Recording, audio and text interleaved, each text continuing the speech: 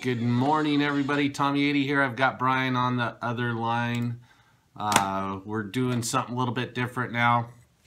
Put a link on my website, so all you guys have to do is click on that. What I did over the weekend, I was in Phoenix, Arizona for a BMX race for my kids' race, and I learned a couple of things. Whenever I go to different places, I try to visit dealerships, not just to get business, but primarily to find out. I want to go to a bigger dealership or somebody that's well known to find out what they're doing. If I don't work with them, find out what's going on in those stores. So I went to Phoenix, Arizona this weekend. It rained like crazy the whole time, and they canceled the race on Sunday, but they got to race on Friday and Saturday. My son got his national number 9 award for 2016, so that was awesome. He was excited for that.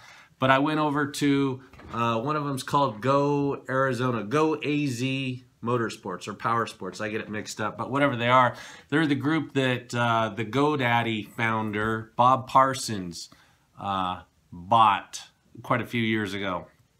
I don't think he still owns it. He sold GoDaddy. I think he may have sold Go AZ. Anyway, I went to one store and they had a lot of different brands. They had everything. They had 3 different buildings. You got a picture of this. 3 different buildings. It looked awesome. And one building they had like Ducati, BMW, and Vespa. And then another one they had Honda and something else. The third building they had Kawasaki and Triumph and what is it, Euro? I think that's what it is. So they had these 3 different buildings. They had salespeople all over the place. The first salesperson that we ran into, he was great. Hey, how you doing there? Anything I can help you with? So yeah, said one of the dumbest questions in the world for a salesperson to say, and no, because you know what the answer is. No thanks, I'm just looking. Oh, okay. And so that was good. After that, a couple of other salespeople said hi to us in the different buildings, but nobody ever tried to actually help us out. Something interesting. So we stopped and listened to one of the sales ladies. She'd been working there for a while. Listened to one of the sales ladies. She had the same BS that doesn't work that she was doing on a customer that was obviously not, yeah, he was credit challenged because he was asking about financing, and she could have closed him right there, but she just kept on throwing trash out of her mouth rather than do anything right. So that store, nope, not as wonderful as it may seem, and their inventory sucked. Their sales processes sucked also. So then the next one was Ride Now. Went over to the Ride Now Power Sports store. Had a lot more dirt bikes. It was more fun. They had a ton of side-by-sides, which Go AZ didn't have any side-by-sides, which is weird. But over at Ride Now, the only person, there were 2 people in the store, 2 customers, myself and my son, and 2 salespeople and a parts guy. The only person that ever said hi was the parts guy, and that's it. The salespeople or managers, whatever they were, not doing a damn thing. And it's awesome when I see stuff like that because it tells me those guys need help. And but we're not going after them. It was just for the experience to find out what's going on. But what I wanted to talk about this morning, nobody's gonna know. You're all gonna think that you all asked this question, and you're probably correct. There's a bunch of dealers on here, managers, salespeople, but what do we do about the dealer whores out there that are whoring the units out? In different states it's happening, and normally it happens when people are a little bit panicked. Dealers don't know what to do. They haven't been doing what they are supposed to do, so all of a sudden they get on Craigslist, they get on, in Utah, KSL, and they drop their prices down to nothing because they figure that's the only way we can sell them, or they get pissed off at another dealer that's a wholesaler, and so they decide, you know what, I'm going to join in. How do you handle people like that? And so I got this past couple of weeks, I've gotten a ton of emails and messages about handling those dealers. And you know what? You don't need to worry about them. You really don't, because they probably sucked before. They probably still suck.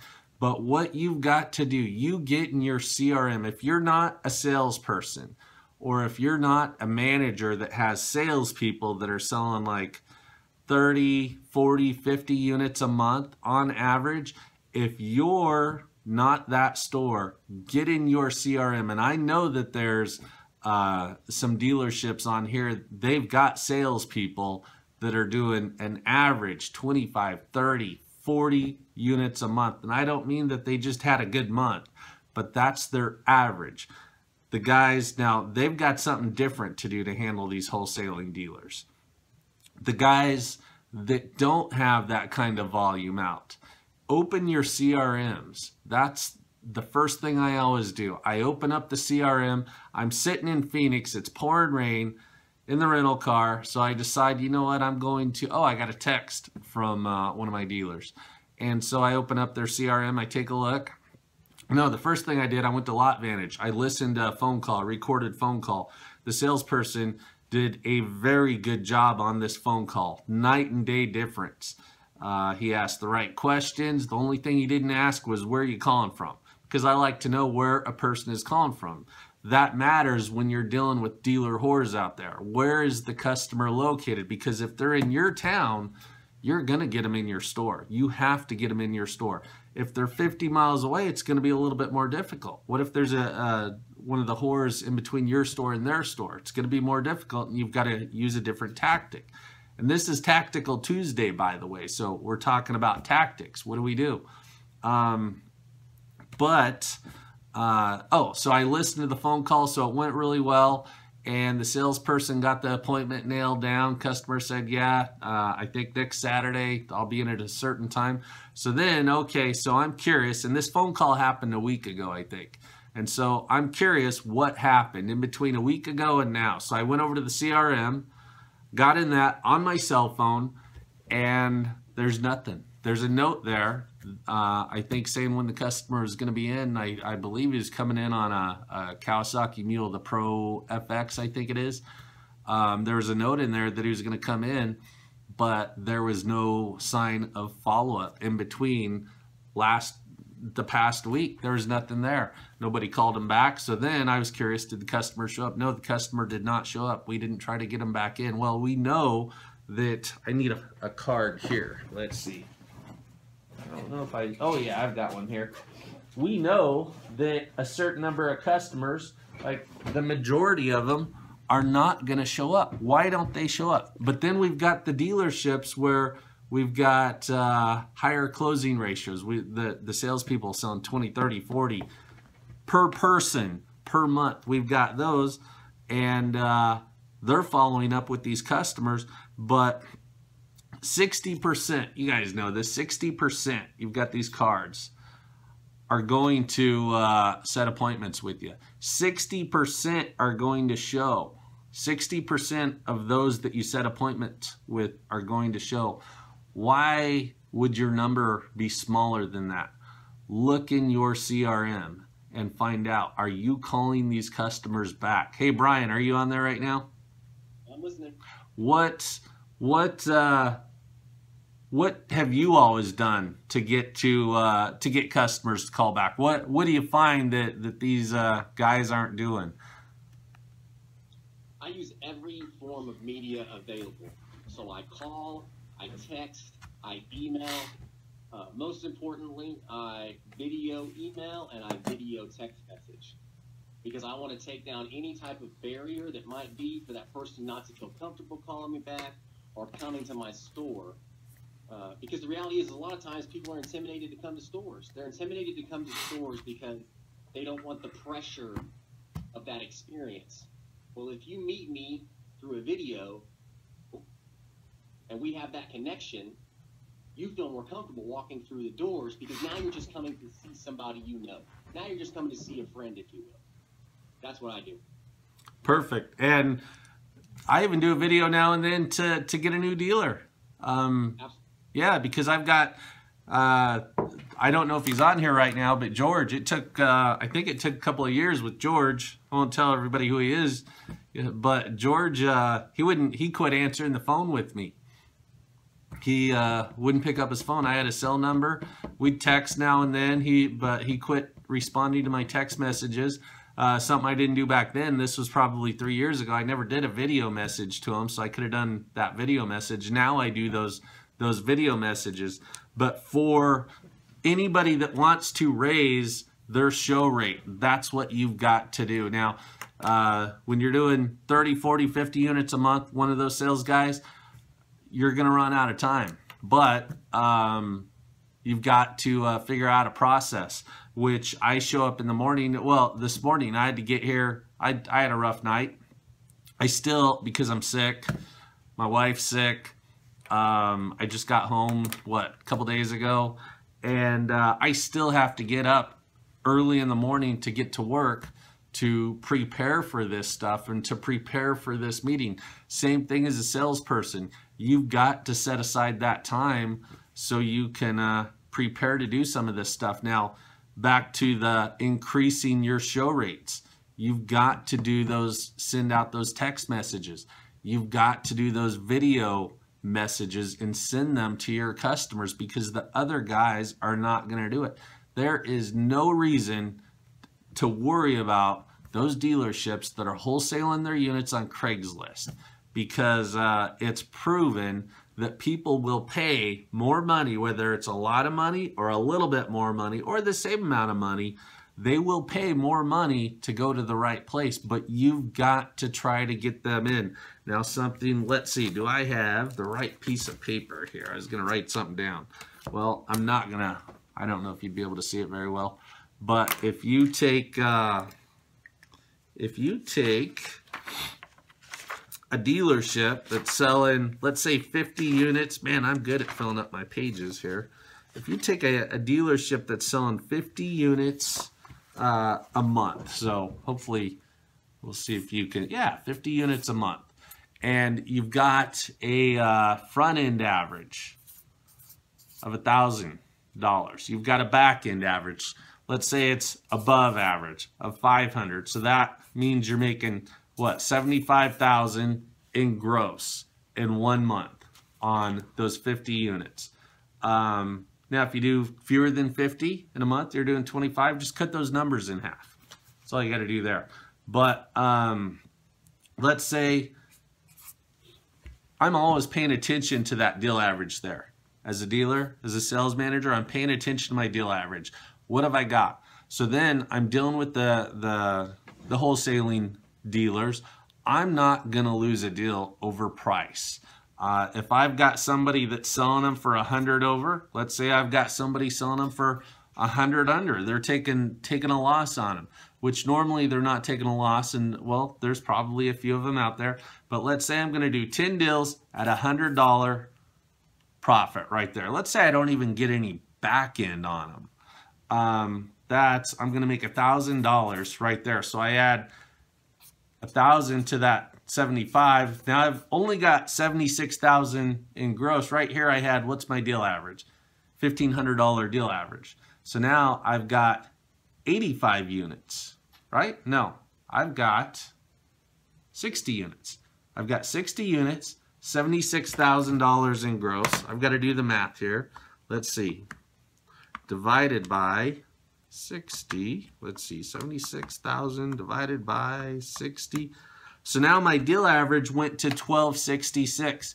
Yes, it dropped, but I still made my $76,000. I didn't go backwards on that, and I got 10 more units out. I'm still okay. I'm still above the national average, but you've got to pay attention to those averages. Now, the salespeople, here's where the salespeople get hurt on these numbers. They get hurt on these numbers because their managers might pay too much attention to the wholesalers out there. Managers out there. The other dealers don't matter. Don't taint your salespeople like the other guys do matter. Because your salespeople, they're going to make, who knows what they're going to make. You've got different pay plans set up out there. You just want them to sell the units. Don't let them get tainted. I was in a store a couple of weeks ago, and right in front of the salesperson, the sales manager is upset that the customer made this ridiculous offer to them. Why would you be upset that you got an offer? We'll take a ridiculous offer. But then what are we going to do? We're going to bump that customer on that offer. We're going to do that, but don't taint your salespeople on that. Brian, you ever run into that? Yes. A little bit? Nothing worse than coming into the office excited as a salesperson and having your sales manager look at you with disdain, or look at you and just suck the life out of your deal. Oh, there's no way we would take that deal. Are you serious? I can't believe you brought that back to me. That's not a real offer. Get back out there and give me a real. When you say those things, first and foremost, because it doesn't follow any sort of process, you're just setting yourself up to be unsuccessful on a deal. And that's just the bottom line. Because if we get it, like Tommy said, getting an offer is awesome. It's awesome. An offer gives us the opportunity to bump it, gives us the opportunity to look at the objection and to overcome it. That gives us something to overcome. That's what's important. All we want is a starting point, whatever that starting point is. We just need something to start with. So if that salesperson, if you salespeople can get an offer, a customer says, oh, I ran into this the other day. Customer didn't say that, but I ran into this. I saw the notes in the CRM in the right back, and it said, let's see, customer was approved on her deal, and then he spoke to his wife. Wife quit her job, and so he couldn't buy the bike. But that was a month ago, and we didn't call the customer back. So there's no follow-up on that, because obviously the lady's probably going to get another job. You know, Trump's in office now, so everybody's going to be working. She can only collect unemployment for so long.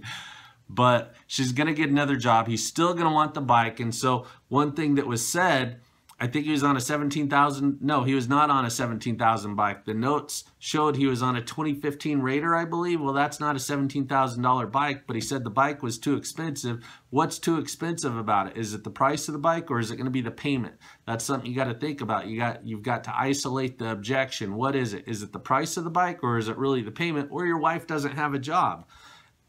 Get it isolated. Call the customer back. Stay in touch with them, because eventually he's going to buy. Now, something else on that deal was, what? We got him approved. Yeah, he was approved, but obviously there was never a commitment to buy. Why would we get somebody approved if there's no commitment for them to buy? Something else there is getting the commitment to purchase from those customers. But the big focus on this, a couple of things. It's the CRM. Don't quit following up with your customers. If you want more people to show up in your showroom, people that you're scheduling appointments with, you've got to text message them, get permission from them to text message them. I'm looking at what else I might have here that's helpful for this. Might tell them what a CRM. I don't know if everybody on the broadcast right now has a CRM, but there might be a couple of people that don't. Could you tell me what a CRM is? Yeah, customer relationship management tool. Like if you take, let's see, I've got one right here. Here's one of my old ones. Let's see, from, what is it, 2009. And take a look in there. You can have a handwritten CRM. You can have a digital CRM. It's on your computer, but it's keeping track of everything about your customers. So you know when you called them last, when you need to call them again. You keep all that in your computer, or you keep it in this. If you're using the right back, you've got, not everybody has the CRM access on there, because you might be using another one, but you've got to track everything that you're doing there.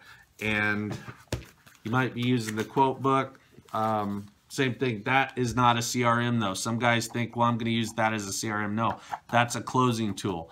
If you put somebody in this, you're going to print out a write back for them. You're going to give them numbers, a proposal. and then hopefully get an offer to buy. You're going to put them on paper, and I think that's going to be our next episode that we do, is how do we get people put on paper. Let's see, what else have I got on? Oh, I was going to show you something else too. So I always know what I'm going to say when a customer has a certain response. I know what I'm going to do. I know my success rate. The other day, I'm going through some of my stuff because we're getting ready to do a couple of new conferences, one in Oklahoma City and 2 in Las Vegas. And so we track all of our closing ratios on this stuff. Somebody in my office here tracks all that. So we know what closes work or what wording works with the customers out there. You guys have to do the same thing. Something we run into, a lot of people don't know more than one close, and they don't even know a name of that close. But the number one close out there is "If I Could, Would Ya?" It's not the best close, but it's a start. But track what you're doing.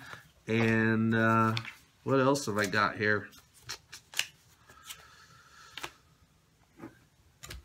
Stay in touch with your customers.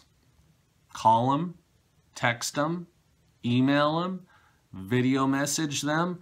Don't give up on those people, but most of all, pay attention to your CRM. Get in there and wear that CRM out. Make notes and get your customers to come back in the store. Hey, Brian, you got anything to add to this? No, man, I think you covered it. Okay. I think that's it, guys. So it is a start to hopefully a good week. What is it? February 21st. I don't think we even have any holidays coming up. Oh, yesterday we had President's Day. So that is over. It's going to be a long week. So you've got plenty to do. Pick up that phone and start calling your customers. Get them placed on the appointment board and set some appointments with them. But don't let your customers just go to the grave without you contacting them. Hey, everybody, thanks for tuning in. I'm Tommy 80, and we'll see you next Tuesday, same time. Bye.